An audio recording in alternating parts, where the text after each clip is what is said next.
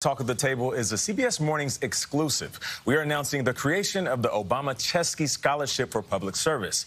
Former President Barack Obama and Airbnb co-founder and CEO Brian Chesky have partnered to give scholarships to college students pursuing careers in public service. I love this. They announced a $100 million initiative to recent grads working in public service who understand the financial worries of choosing a public service career. If we could remove that burden so people could actually go into public service, serve their community, but also broaden their horizons. If we want this next generation of leaders to be able to do what they need to do, they have to meet each other. Yeah. They have to know each other. They have to understand each other's communities. There are leaders everywhere. We just have to find them.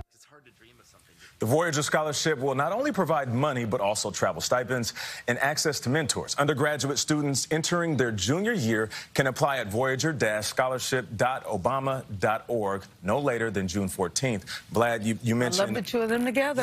Yeah. Powerhouse. Vlad, you mentioned holding on to life by a thread. I think those that work in public service, they are the thread that holds America together. Yes. So this scholarship is incredible. And I love that they're younger. Yep. We need younger people because, I mean, I love experience, but if you're taking a look at the people running our country, they're all in their 70s and 80s. Yeah. Time for some fresh blood. Experience is good. Experience is good, Gail.